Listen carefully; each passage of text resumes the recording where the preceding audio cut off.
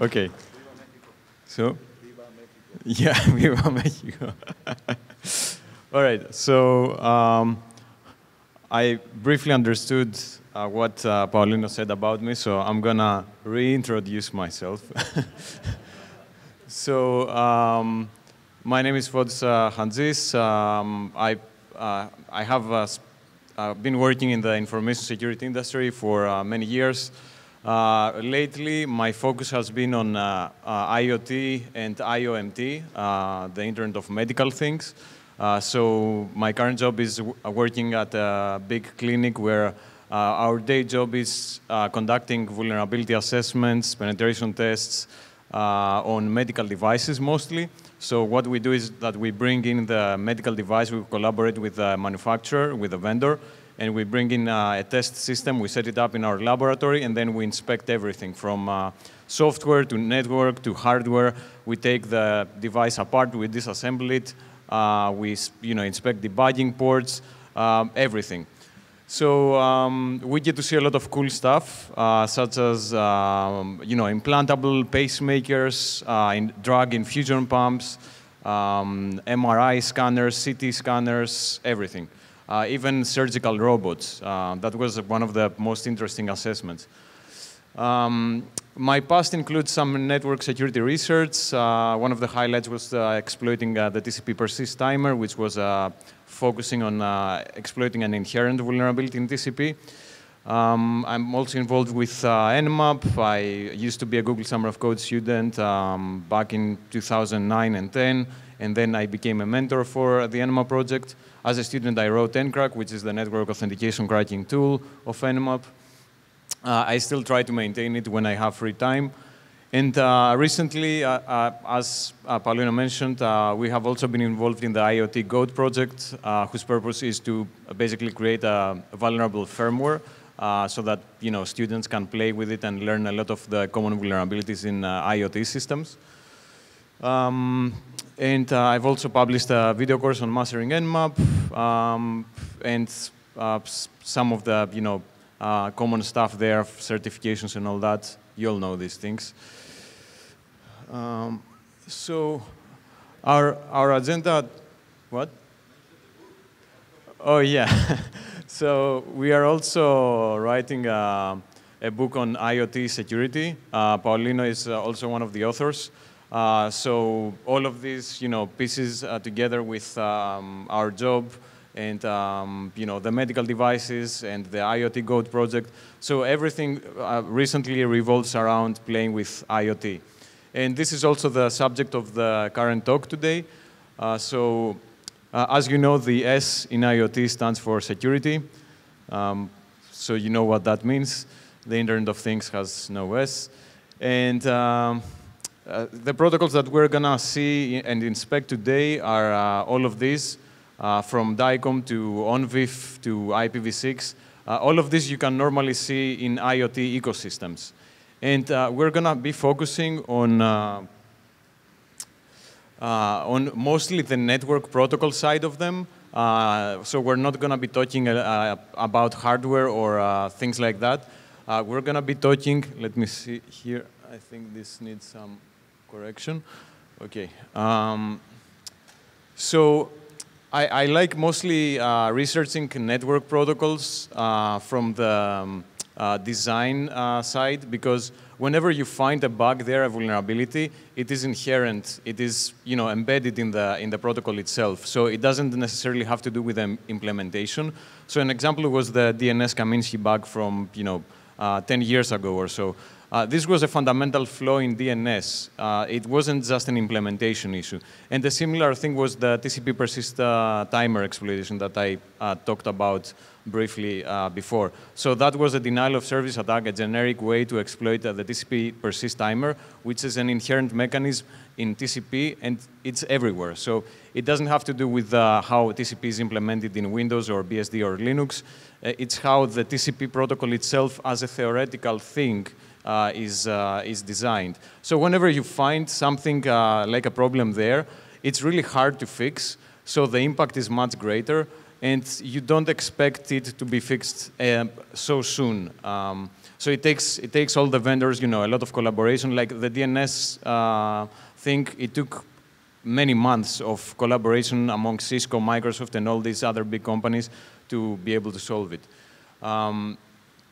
The other thing is that the attacks on the protocols, they mostly are applicable everywhere. So it's not about finding a bug in Apache, like a specific version of a software or whatever. And the design problems can also point to weak spots in the implementation. So later we're going to talk, for example, about the WS Discovery Protocol, which was also, by the way, some of the exercises in the workshop today, earlier. And you can see there that there is a fundamental flaw in how the protocol itself assumes a lot of trust in the local network participants, and how we can exploit that to conduct some other attacks on the implementations themselves. So let's start with one of my favorite protocols. It's a pair of protocols, actually. So it's MDNS and DNSSD. MDNS, the multicast DNS, is basically a protocol that is used in local networks. It works similarly to DNS, but it's used mostly for auto-configuration of devices on the network. So that's why you see it a lot in IoT ecosystems. You get to see that in home networks, corporate networks, everywhere where you have to have zero configuration networking. So one of the, just a brief introduction, it uses the source and destination UDP port 5353, because 53 is the one for DNS, so it's easy to remember. The IP, it's multicast, so it uses some multicast addresses for IPv4 and IPv6. The .local domain, whenever you see that on Wireshark, it's basically the local domain for MDNS. It can also resolve global names too, although this isn't really used normally. But whenever it does, it's another attack vector. And it has the two phases, the probing and announcing. We're going to talk about them later. And we're going to see how we can conduct MDNS poisoning, which is similar to other attacks on the local network, such as ARP cache poisoning or DNS cache poisoning, and how it works in the case of MDNS and the Bonjour protocol by Apple. DNSSD is also a service discovery for DNS. It goes hand in hand with MDNS, so you usually see them working in collaboration. The way that this works is that whenever you want to see about a service on the network, you send a DNS PTR query. The PTR is the pointer record. You see that normally in DNS. And then the replies are this triplet, the pointer, service, and TXT records. Again, we're going to see an example later, so you don't have to remember these. And the service record in specific, you can see that it has some information that is important for the exploitation. So it has the target host and port, and the host name then is resolved by the common DNS A or 4 A's for the IPv6 equivalent. And let's see how this is in practice. So you can see, I hope this is visible to the people back there. So the probing phase initially is whenever a device gets on the network, it needs to first send some probes to see if there is another device with a similar host name already on the network. So in this case, let's say we have a printer. Again, this is like common in IoT environments. You connect a printer on the network and you want to automatically discover it. So what it does is it sends this probe and says, does anyone else have this host name which I want to take for me, for the printer on the network? And if nobody replies in the next couple seconds, then it announces itself on the network and says, okay, I'm going to take this, this name now. And the next phase is the announcement phase. When it's there and doesn't any longer, and there is no other host on the network that has this name, then the printer sends all of this information there that you see. It's unsolicited, which means that it doesn't, it just sends all of that without expecting something in return.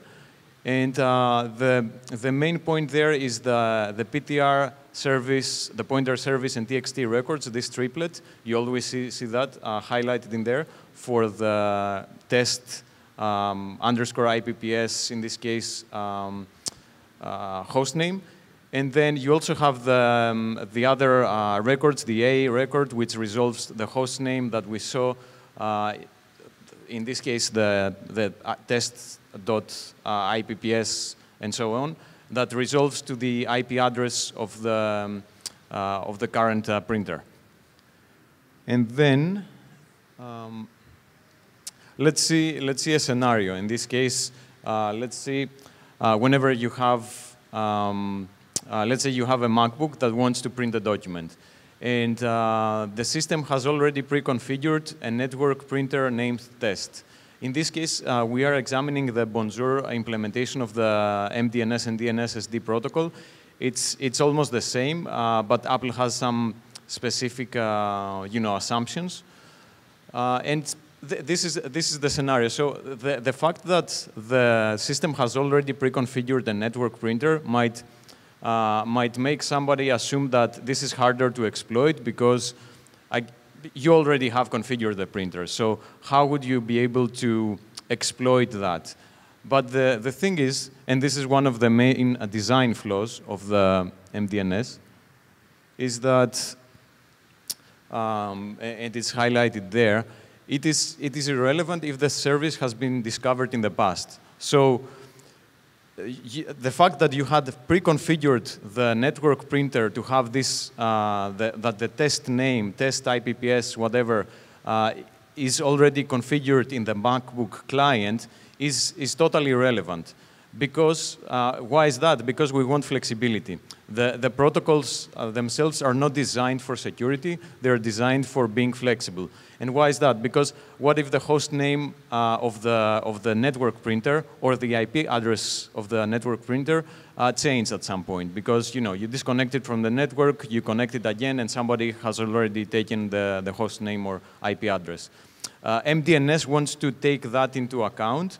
And so every time that the Mac client wants to connect to that printer, it asks again, using the MDNS and DNS-SD protocols. It asks again, where is the test.IPPS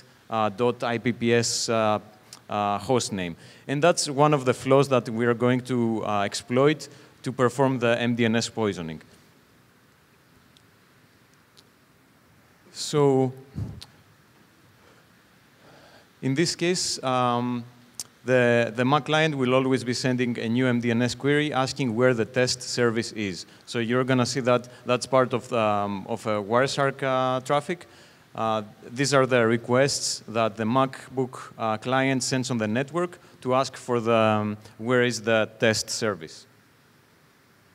Then in the next step, the printer, so let's say now we have the legitimate scenario where we don't have an attacker yet.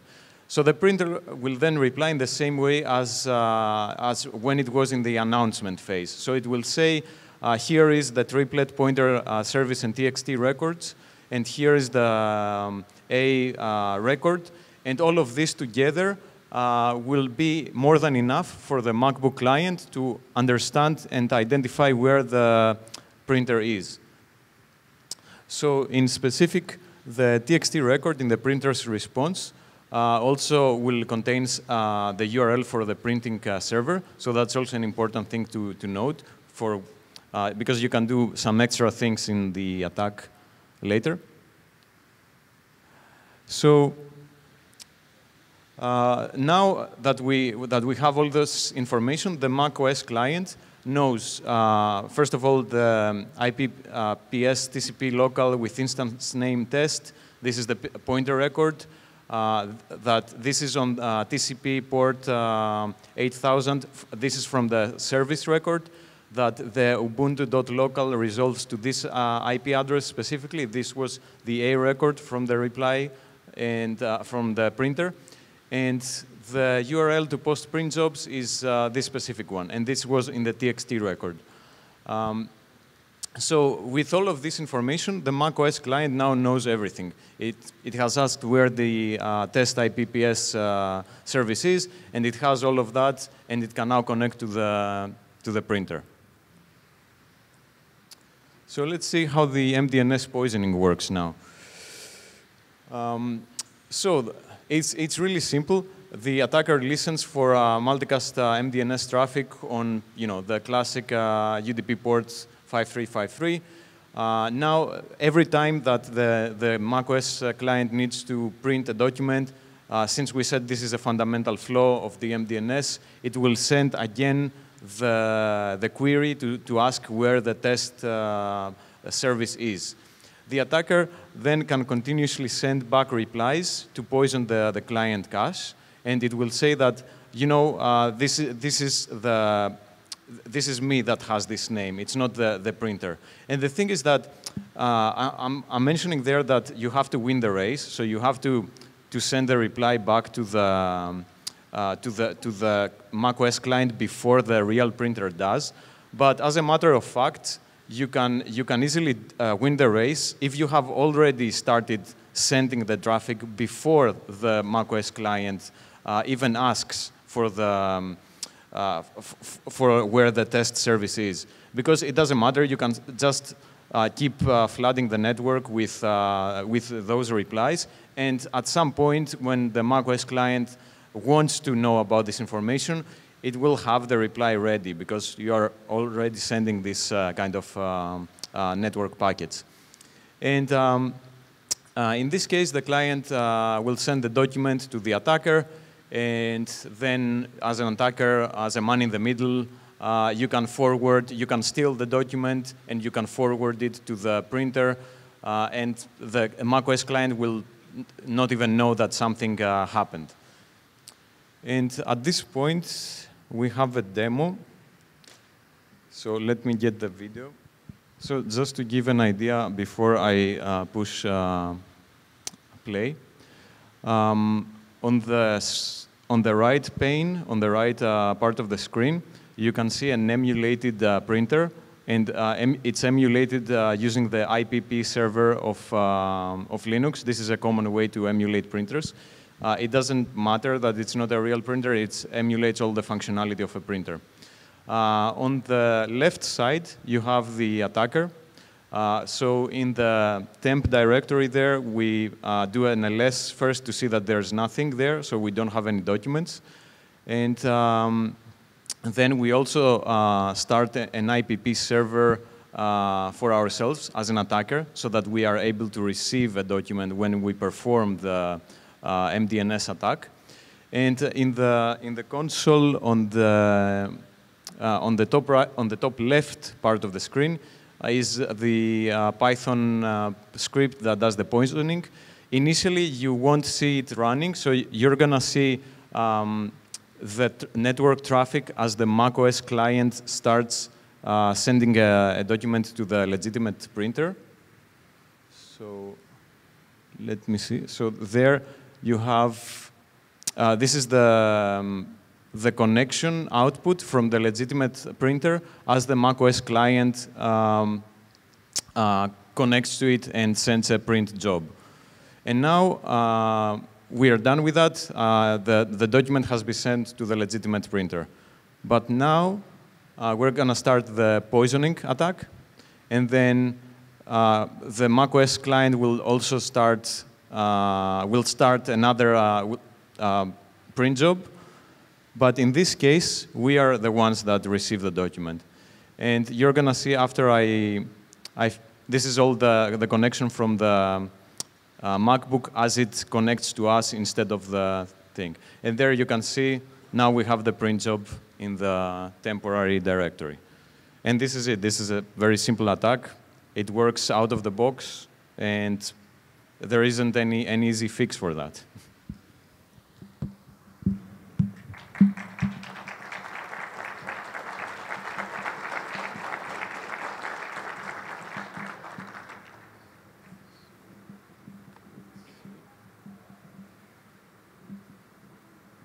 Let's move on.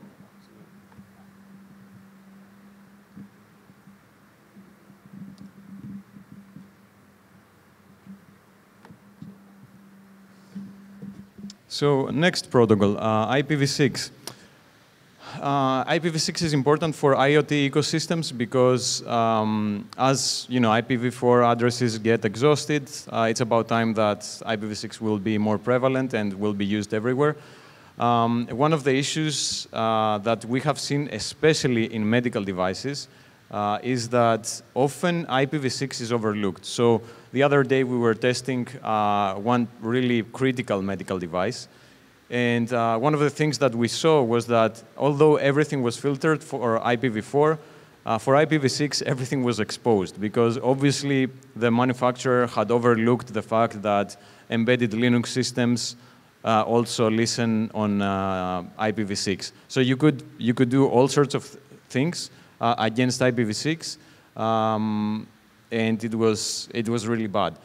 And the other thing is that until recently, and this is an important distinction for when you read the RFC of protocols.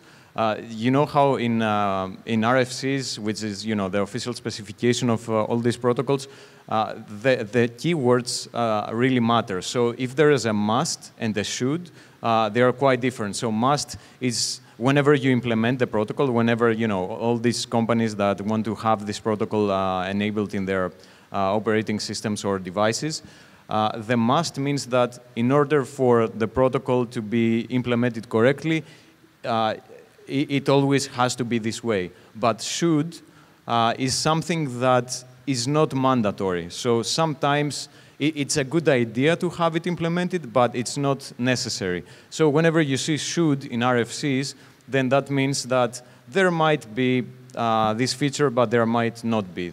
So IPsec changed it, IETF, which is the commission for these protocols, changed it and make it more lax. So this means that IPsec is not something that you're gonna see in IPv6, although IPv6 also has some of its own encryption. One of the other things that you can do with IPv6 is that all of the attacks that work in IPv4 especially for the local network, such as so what do you have in IPv4? You have the ARP cache poisoning, which is very common on local networks, and you have the ICMP redirect attack, which is a way, this was normally implemented again for performance reasons. So whenever you are on a network, you have many routers, and a router can send the ICMP redirect message on the network, and the clients that are on the network must follow, must then send their traffic to that router. And this is sent whenever you want to, have like more than one router, and for performance reasons, you want to direct traffic through a second one. But also, obviously, this can be exploited by an attacker because you can send an ICMP redirect message and say, send all your traffic to me, and I'm going to forward it because I'm like a legitimate router. And the same exact thing works for ICMP v6, which is, we were expecting to have some better security with IPv6, and as a matter of fact, we do. But still, you can see things like this still work. The other problem is IPv6 extension headers are a complete mess. I'm pointing there to some good research from a security guy who has done some really cool work with IPv6 extension headers. So you can do all sorts of cool stuff, such as bypassing access control lists on firewalls by just exploiting the complexity of extension headers. And The other thing that also works is for the NDP. Let's see here. So instead of having the ARP, there is this neighbor discovery protocol in IPv6, and there is an exact attack that you can perform there, which is the neighbor cache poisoning. These are all known attacks, so you can find a lot of information about them and how they work. Again, these are all fundamental vulnerabilities in the protocols themselves. It's not an implementation bug. It's something that works anytime, anywhere. And then let's talk a little bit about smart homes, IoT sensors, and cameras. There are a lot of interesting protocols here.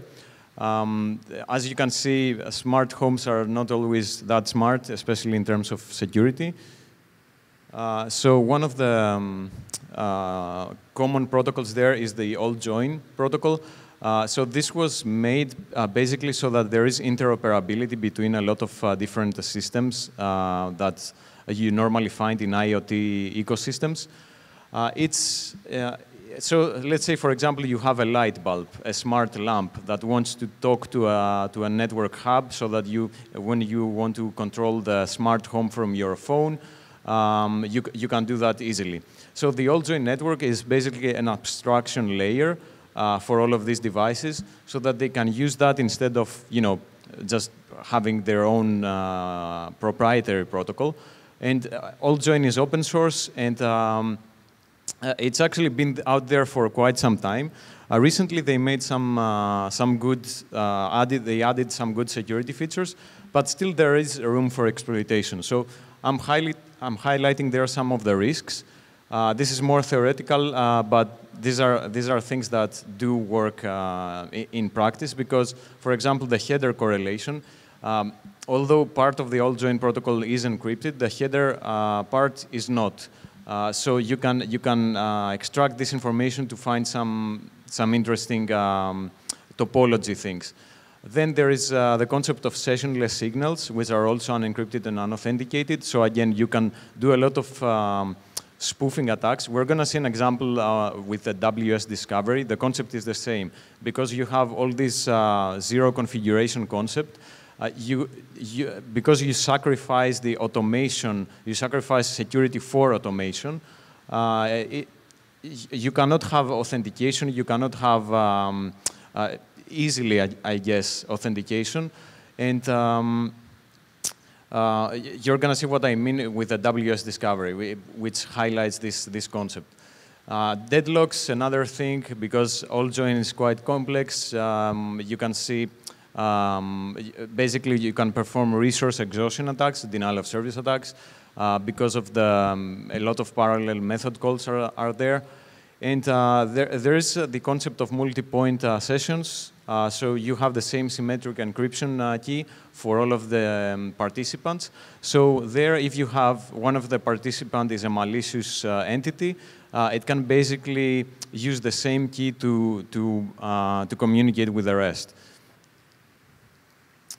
IoT sensors, we have also examined a lot of those in healthcare environments. So from temperature monitoring to things such as HVAC systems or camera systems. So one of the common things that we have found there is that most of these protocols, most of these systems, they use unauthenticated, unencrypted protocols. So if you just start capturing network traffic over the wire or over wireless, whatever they use some kind of proprietary, usually XML, over TCP or UDP.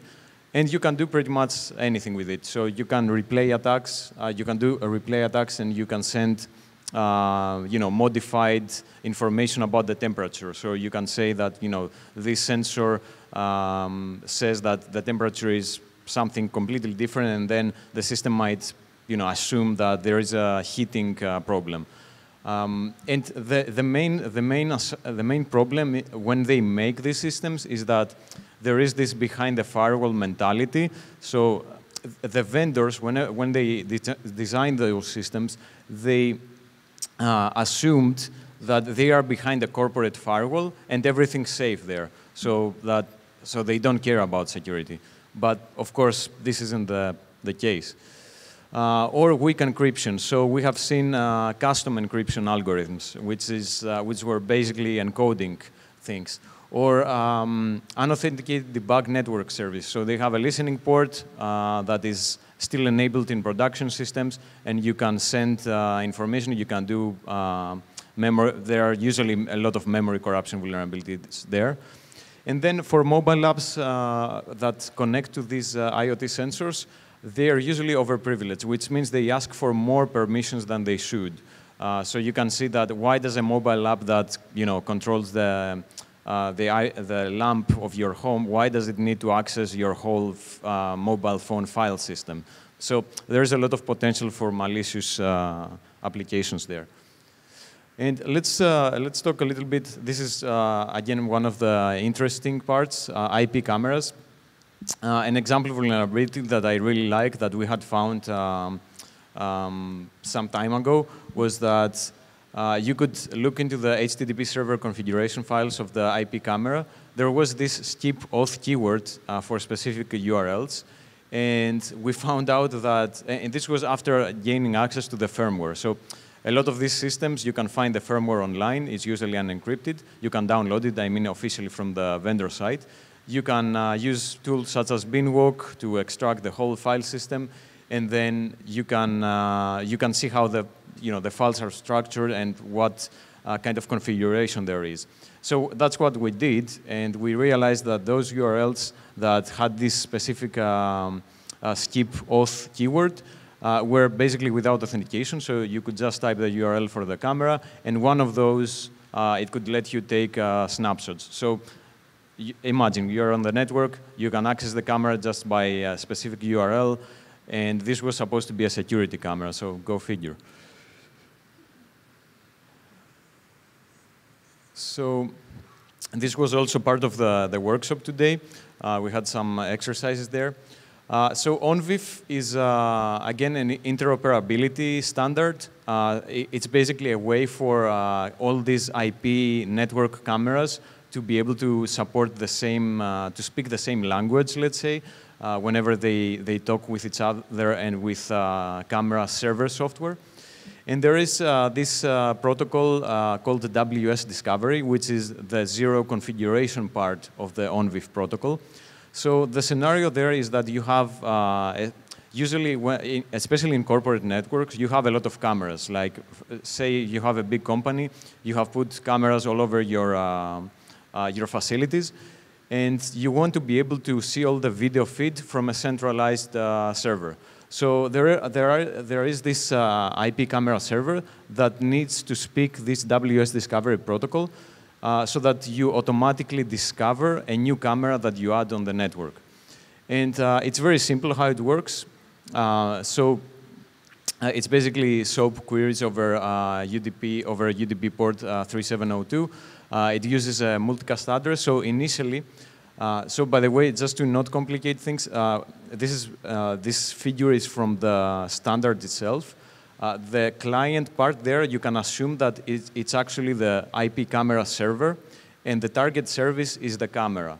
So whenever a new camera, a legitimate new camera gets added to the network, it sends a hello multicast probe that announces its presence. You can see how all of these zero configuration protocols, like the MDNS, have the same concept. They have this assumption that everybody is a good participant, is not malicious, and there is the concept of announcement and probing, very similar to WS Discovery.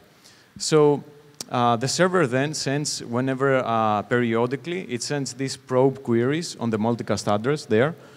And everyone on the network that wants to make their presence known to the server, they have to reply back with to the server now, not to the multicast address, to the specific IP address, with a probe match, as we call it in the WS Discovery lingo.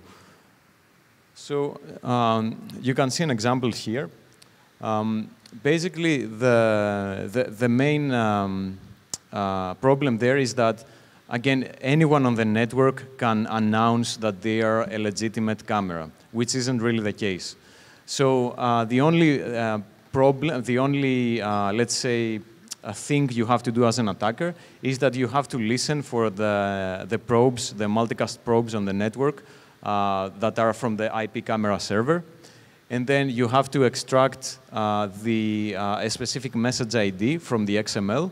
And then in your replies back, you must send the same message ID.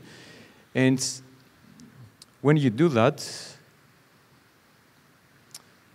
here is an example of an IP camera server called Camlytics. So this is you can see there in the screen in the right part of the screen. You can see that there is a new camera there, but this new camera is not a real one. It's a rogue camera that an attacker pretends to be. So it works very simple. As we said, we are listening for WS discovery messages. You can see that from the console there. We receive something from the server, and then we have to just parse this little XML message there. We have to extract the message ID, which is basically a UUID thing. You can see there that that's what we do, and then we are sending the evil in quotes packet back to the server, which is nothing else than what a legitimate camera would send back to the server to announce its presence. So if you're wondering what you can do with that, these are all the attacks that you can perform. So when you pretend to be a fake, a legitimate camera on the network using exploiting this flow, one of the most common things is that there are a lot of memory corruption bugs in the software of the IP camera servers. So one of the things that I had found in the past when testing some of these enterprise solutions was that you could fuzz the replies back to the server, and the server could crash. And optionally, you can also code a remote code execution there. The other thing is that you can impersonate a real camera, and you can do that, of course, by either doing a denial of service on the real camera or winning the race against it. So whenever whenever the server asks if there is any legitimate camera on the network, you reply with the exact same information that one of the legitimate cameras would send. And in this case, only your fake camera, the attacker's camera, which isn't really a camera, but just the payload of your exploit, will appear on the server. So in that case, you have legitimately performed a denial of service on the real camera because it will never appear on the server's list. And what you can do with that, you can replace it. So you basically are saying to the server that you are the real one. And as a result of that, you can send artificial video input. So you can emulate the whole video camera service, and you can send this Hollywood-style thing that you can see whenever they perform robberies, that you send a still image of the same place instead of the real one. So this is actually possible using this simple trick.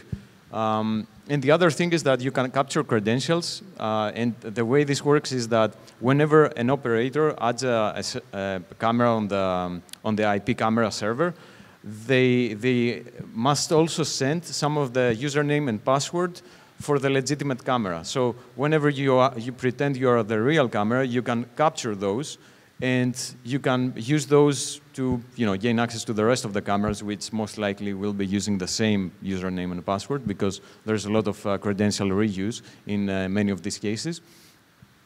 The other thing is that you can send malicious link to the operator, the human being that is behind the screen and manages the camera server. Because inside the match probe, there is some room for specific links. So there is you can send a URL that points to some kind of malware. And then there's the concept of the discovery proxies, which is an interesting part of the WS discovery protocol that is often overlooked. So this is basically just a REST web server that allows you to perform these kinds of attacks that normally work only on the local network over the internet. So this is something that is an interesting research point. RTSP, RTP, RTCP, why bother and what's wrong with them? These are also used by IP cameras everywhere. By default, they're unencrypted. There is no message authentication or integrity. And the more secure equivalents, the SRTP and SRTCP, are still not widely adopted. I have never seen SRTP in even enterprise cameras, so that says a lot. And what you can do with that. So one of the things that I was researching was, yeah, as a man-in-the-middle attacker on the local network, you can capture all of this RTSP, RTCP, RTP traffic that is basically the video feed of the camera that travels from the camera to the IP camera server. And we don't have to go into detail, but I wanted to mention the fact that there are these simple steps, and I couldn't find anything that works lately, at least. There are some tools out there. There was, if I remember correctly, some guys that also had presented at DEF CON a few years ago, some tools that automated this process of basically playing back the video from a captured Wireshark for a captured traffic. But I managed to do that by using these 5 simple steps. Which is basically you need Wireshark RTP tools that you can find in those in that link, and FFmpeg. And the only thing that you need to do is that after you have the pickup dump as a man-in-the-middle attacker, you have to export the packet bytes from the SDP portion. You have to do some modifications on the SDP file, and then you can use FFmpeg in RTP play to play back the video file. And I performed this attack recently just to demonstrate how, in a corporate environment, they assume that, something just because it's unencrypted doesn't mean that it's unsafe.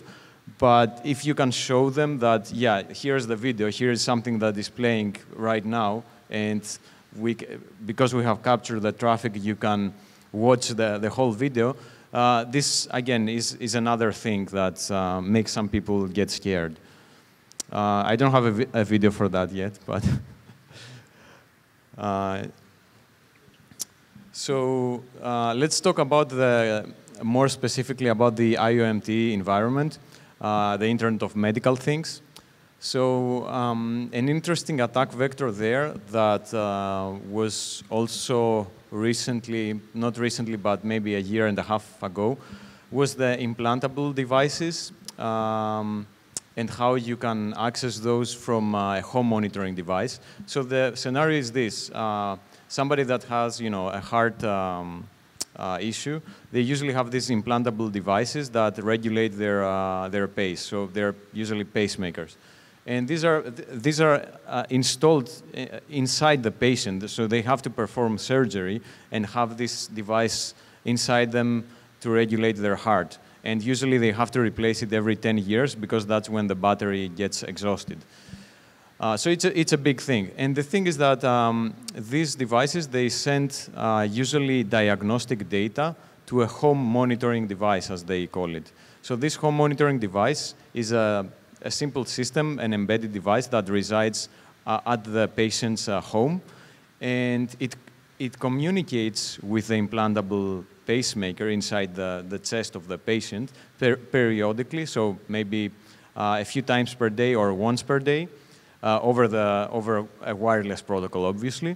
And then the home monitoring device sends data to the cloud so that the physician, the doctor, can see if there's some kind of anomaly.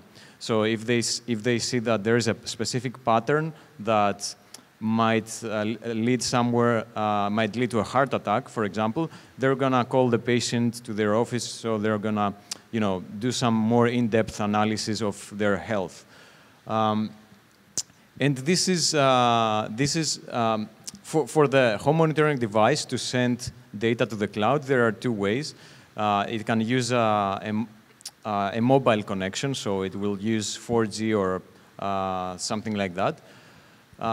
There is also, actually there are three. There's also the possibility of using a landline by connecting a module that connects directly to the telephone line. And the other way is to use a common wireless connection, so some kind of WPA2 that connects to the router of the home network of the patient, which then connects to the cloud. And of course, there's the whole concept of if you manage to attack the home monitoring device through the router, so if you have gained access to the patient, then you can also potentially gain access to the pacemaker itself. So the implications there are great because of what you can do whenever you access a pacemaker. So there has been a lot of research that is publicly posted out there that you can see some of these attacks. I'm just raising the awareness here. We might have performed or might not have performed some of these attacks, I cannot say, but these are some really cool stuff. And so some of the common vulnerabilities that we see, this is a huge list, we're gonna go fast. One of the biggest issues is backdoor accounts. We see that all the time, hard-coded credentials or encryption keys.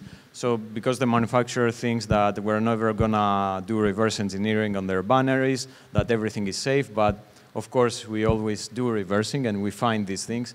And then, of course, the same thing can be done by a nation state or somebody that has a lot of time and resources. And whenever that gets leaked, then there isn't any easy way for the hospital to change them. So whenever there's a hard-coded credential that gets found, then it can be abused by attackers and do whatever the credential allows them to do. Default passwords all the time, from admin to all your common passwords there.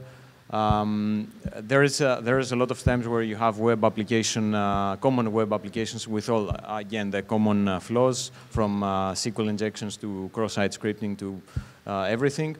Services running with excessive privileges, we see that all the time. Everything has to run with system on Windows or with root. Of course, if you exploit any of these services, then you get automatically system privileges or root privileges. So outdated OS and third-party libraries, this might seem a bit boring, but as a matter of fact, with medical devices, there is a big problem with how you patch them. Because, for example, in the US, you have the FDA, this regulatory government organization that needs to approve every medical device before it gets to the market. So this process is really long. It takes usually months, maybe sometimes years. And by the time the device hits the market, so that is available for commercial usage, everything is outdated. So the device might have been designed a few years back, and it might still be running Windows XP, for example. And the other part of the problem is that you cannot just apply a patch on a medical device because it might break the device itself. And might also break the approval of the FDA or whatever other regulatory organization. So the other day that I was talking with some vendors, they are making this blood analyzer. So this is a common device that, whenever you do a blood test, any kind of blood test, from, just to see your cholesterol, or if you have like an infectious disease, a blood analyzer is what is doing the main work. And these are also can be connected to the network. And he was saying, the engineer there was saying that whenever we have like a security issue with any of these devices, we have to go through months of rigorous testing before we apply the patch. Because if anything in the patch breaks anything in the software, in the embedded software of the blood analyzer, then like, a floating point operation that, propagates an error, then you might have wrong results, which is a big deal for when you are a patient. And then, of course, the implications for the company that makes this device are huge. So if you have, I remember one of the first big bugs on vulnerabilities were on this X-ray machine that was many years ago, that was configured because of a floating point operation error, was configured in such a bad way that the X-ray radiation dosage was much, much higher than it should have been. And of course, people could get, and I think some people had gotten cancer because of that. So imagine you go somewhere to diagnose cancer or whatever else, and you get cancer because of that. But that was a long way back. So we haven't seen that recently. So that's good. But on the other hand, yeah, all of these vendors have to be really careful with all the testing they are doing. But this leaves a huge time window between whenever a vulnerability gets published and when the fix is applied. So again, a very popular example of that was with the WannaCry attack. If you remember, if you had read the news when that happened a year and a half ago, was that the NHS, the National Healthcare System of the United Kingdom, was basically completely decimated by this attack. So the malware could infect all SMB ports out there on Windows system. A lot of those medical devices, they might be running Windows. And surgeries were canceled. Appointments had to be rescheduled. So it had real-world implications just because of a vulnerability on Windows. And many of these devices couldn't be patched in time because many of those systems had to first get approval from the vendor, from the manufacturer of the device, that everything will work as it should after the patch is applied. So all the hospitals had to wait a long time. And of course, this leaves a big time window for attacks such as the WannaCry to take place. Another issue is, I mentioned that before, custom encryption algorithms. They think, some vendors think they are smarter than the best cryptographers out there and the best mathematicians, so they think that they can make their own encryption algorithm, which of course never works as it should. Lack of anti-brute forcing protection.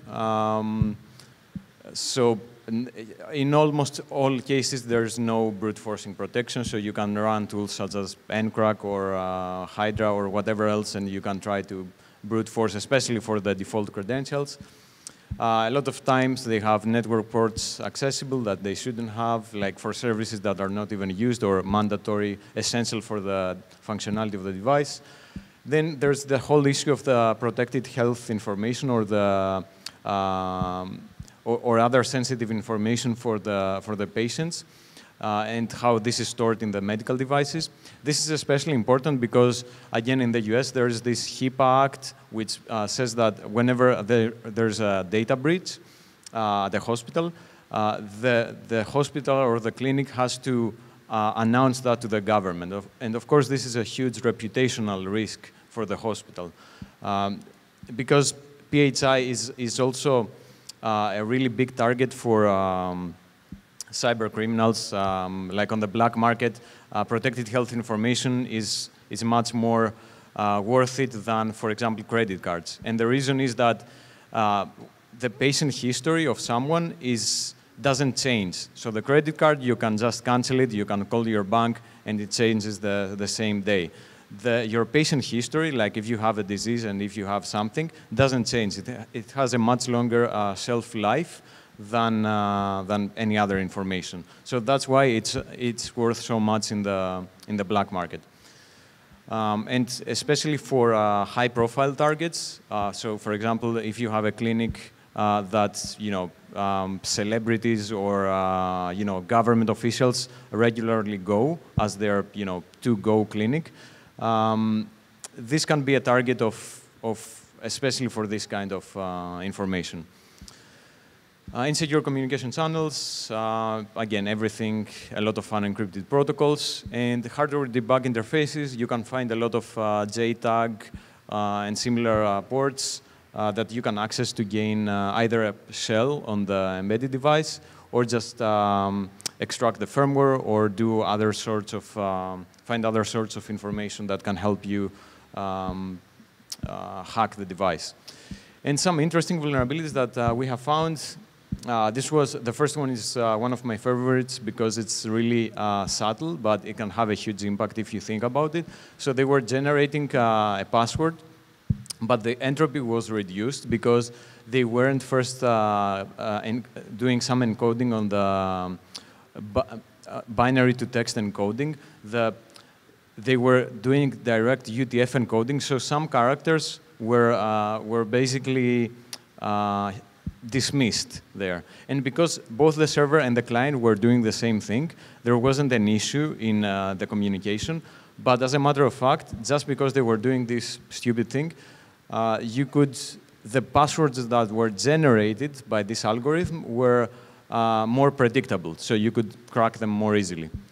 Unauthenticated network services, again, we have seen a lot of those. DICOM, we're going to talk about this in a few minutes. I'm not sure how much time we have. So how much time do we have? None? 15? 15 minutes? What? Okay, 10.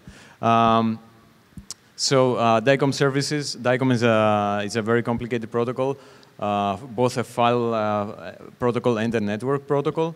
And there is a lot of, all the libraries that implement DICOM are broken.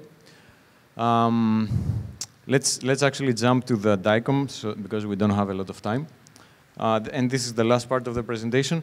So PAX servers are picture archiving and communication systems. They are basically media servers. In hospital networks, you have a lot of diagnostic images. So whenever you do an X-ray or a CT scan or an MRI scan, you have these very, very high resolution images. They can be gigabytes in file size. And these are usually they're using the file format of DICOM. And DICOM is both a file format and a network protocol. So the PAX server is basically a software that can both store images in the DICOM format and can also communicate through the network using this DICOM protocol. So it's a really unique type of protocol, I would say. And some of the big issues there is that there isn't any authentication. It's 99% of the times unencrypted. So I've actually almost never seen anything encrypted, although DICOM does support TLS. Most PAX servers do not support it. So you can easily, again, do man-in-the-middle attacks and extract PHI, patient information. And since there is no authentication, the only concept that you have to find is two things. The application entity title.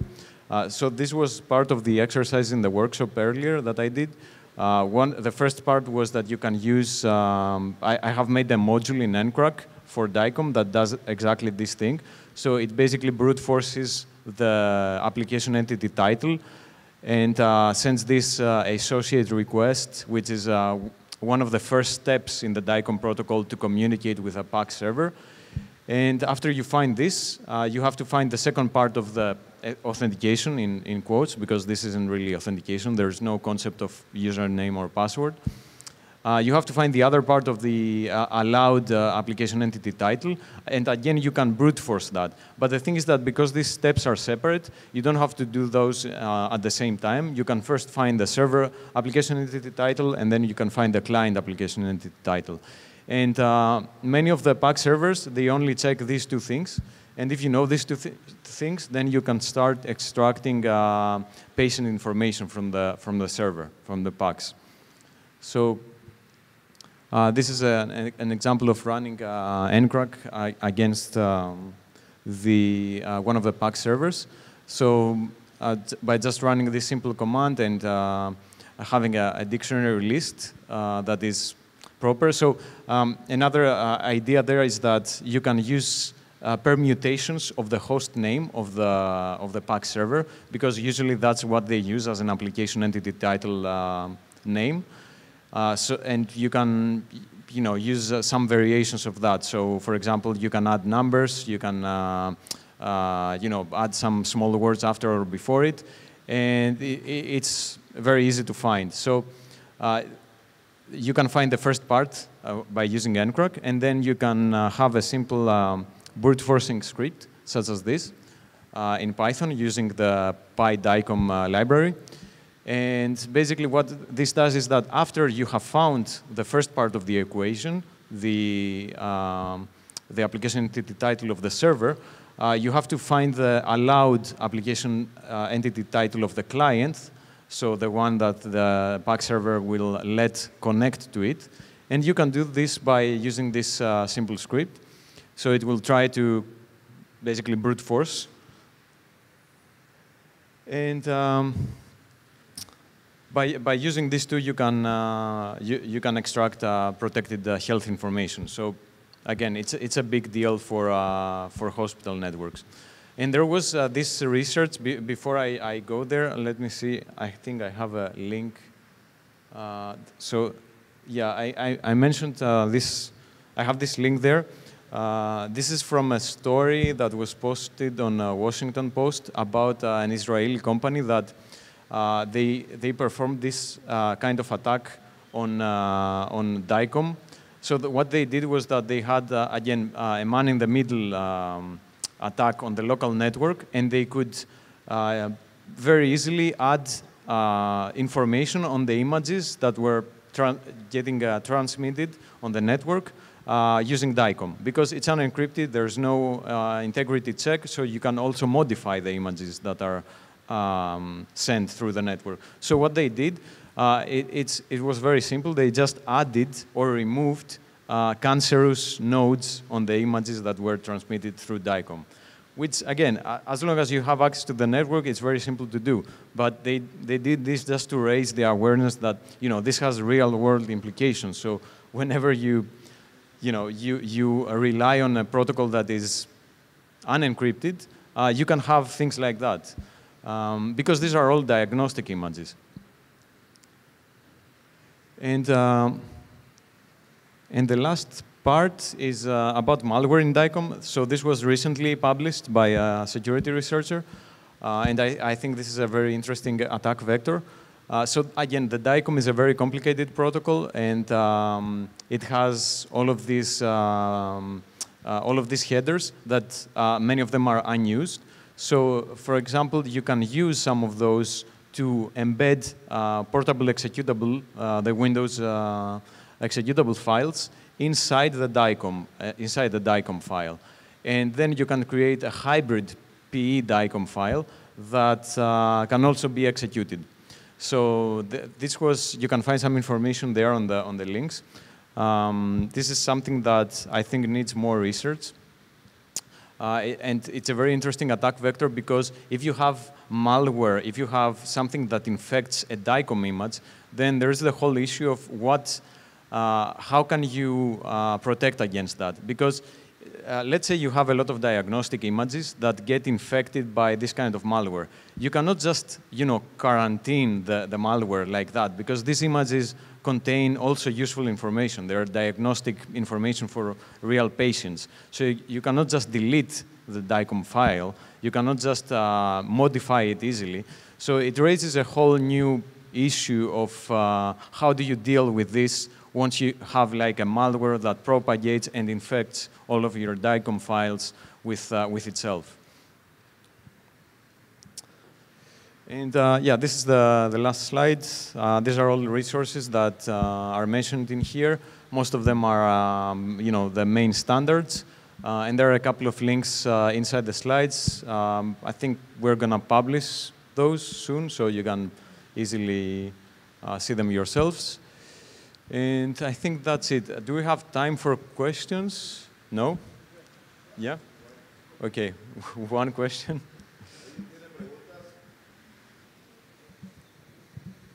Hi. Regarding the WS discovery protocol, apart from the man in the middle and the replay attack, have you tried something like XML injection to maybe take control of the server, of the cameras for remote code execution or something like that? Something further than just make the camera appear on those XML? So one of the ways to do that was one of the first steps of the attack. Basically, you have to exploit the fact that the camera server has XML parsers, and usually those are implemented by broken libraries. And we have found in the past vulnerabilities that that lead to memory corruption on the XML library of the IP camera server. So using that attack vector, yeah, you can do even remote code execution. But you have to do this extra step. It's not like just from the protocol itself. But it's an interesting attack vector because the server will continuously probe the network for cameras. So you can also continuously send back the corrupted replies that may contain something that eventually leads to code execution. Does that answer your question? Yeah. Okay.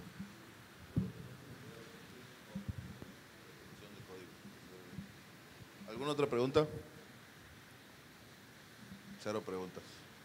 Muy bien. Un aplauso para Fotis. Thank you.